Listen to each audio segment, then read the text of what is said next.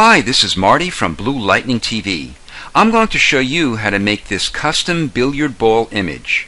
Before creating it, you should first familiarize yourself with the 3D feature in CS6 Extended.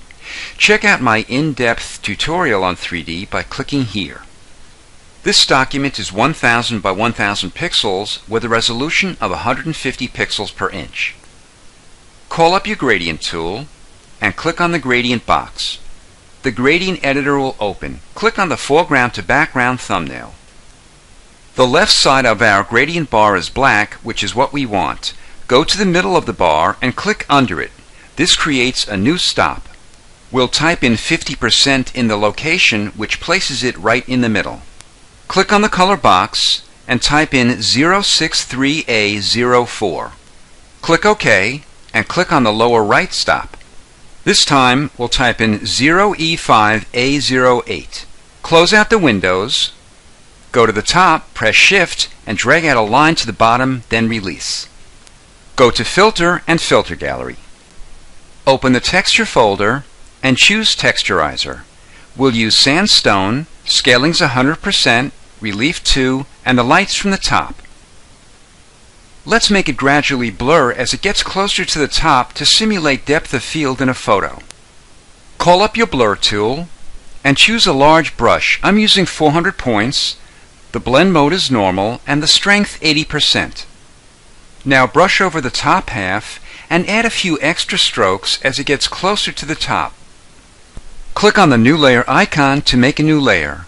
Let's fill it with white, and since white is our background color, press Ctrl or Command plus Delete. Make a new layer and call up your rectangular marquee tool.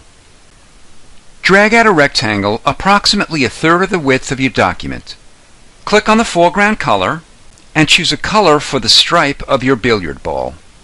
To fill the selection with this color, press Alt or Option plus Delete. To center your stripe on your document, press Ctrl or Command plus A to select it all. Call up your Move tool and click on the Align Vertical icon. To delete the selection, press Ctrl or Command plus D. Make a new layer and call up your Elliptical Marquee tool. Go to the center and press Shift and Alt or Shift and Option and drag out a circle. Fill it with white and select all. Call up your Move tool and click the Align Horizontal icon and the Align Vertical icon. Delete the selection and call up your Type tool. Open your Character panel. If you don't see it, go to Window and choose Character. There's no one particular font that's used on billiard balls, so choose your own. For this example, I'm using Arial Black. Click on the color box and choose Black. Click on your document and type in a number. As you probably know, each color of a billiard ball does have a specific corresponding number, but since this is a custom ball, I'll use the age of the person this ball is for.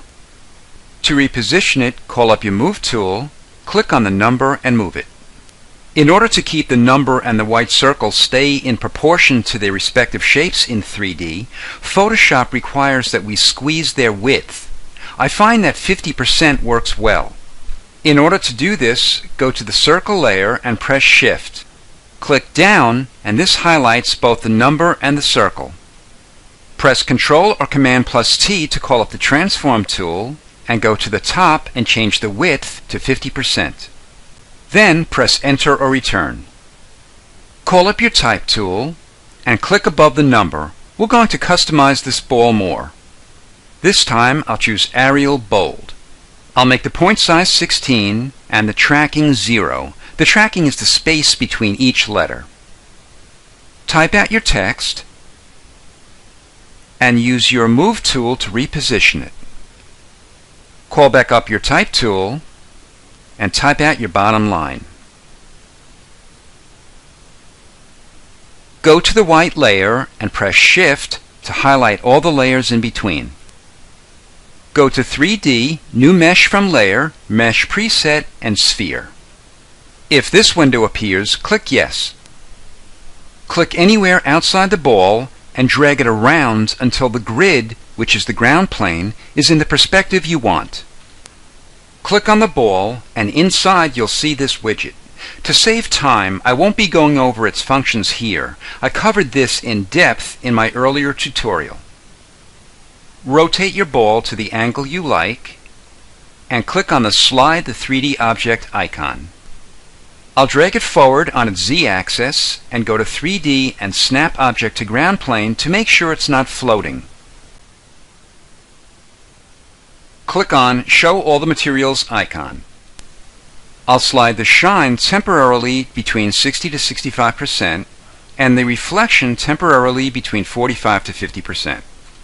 This is the image I'll use to reflect on the ball. When you choose an interior, you'll find that some may work better than others. If you want to use this one, I provided the link to it in the video descriptions area so you can download it directly.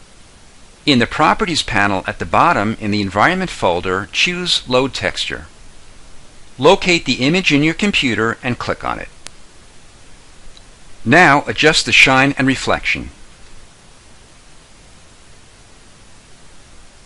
Click on the lights icon. We're going to create 3 infinite light sources.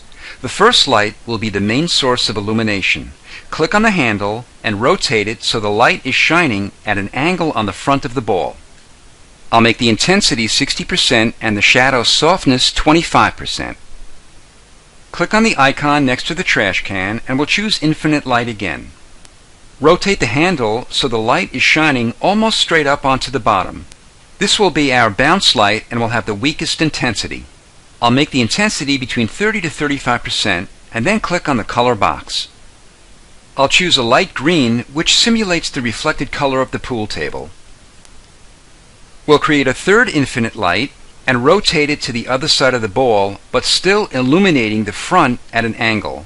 We'll give this more intensity than the bounce light, but less intensity than the main light.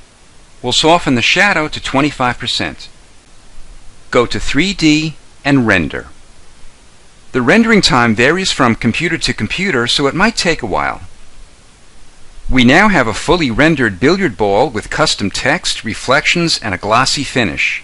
I'll now show you how to make a second billiard ball behind it. Open the Layers panel and make a copy of the billiard ball. We'll hide the top layer by clicking off the eyeball and click on the layer under it to make it active. Double-click on the sphere material, which opens up the original elements that we used to wrap around the 3D object. Hide the custom text layers and click on the number to make it active. Highlight the custom text and type in a real number of the billiard ball. Scroll to the color stripe and press Ctrl or Command and then click on it. This will call up its selection. Click on the foreground color and choose the color that corresponds to the number you just typed in. I'm using yellow since the 9 ball is that color. To fill the selection with that color, press Alt or Option plus Delete. Delete the selection. The ball automatically updates itself with a new number and color. Call up your Move tool and open your 3D panel. Click on the icon for the 3D mesh and extrusions. Rotate the ball on different axes and drag it back in space. To ensure it's resting right on the surface, go to 3D and snap object to ground plane. Go to 3D and Render. For this ball, it's not necessary to fully render it since we're going to blur it. After a few passes, open your Layers panel and click back on the eyeball of your first billiard ball to make it visible, but don't click on the layer to make it active. Keep your second billiard ball layer active. Go to Filter and Convert for Smart Filters. Click OK and go to Filter, Blur, and Gaussian Blur. We'll blur it by 2.5 pixels.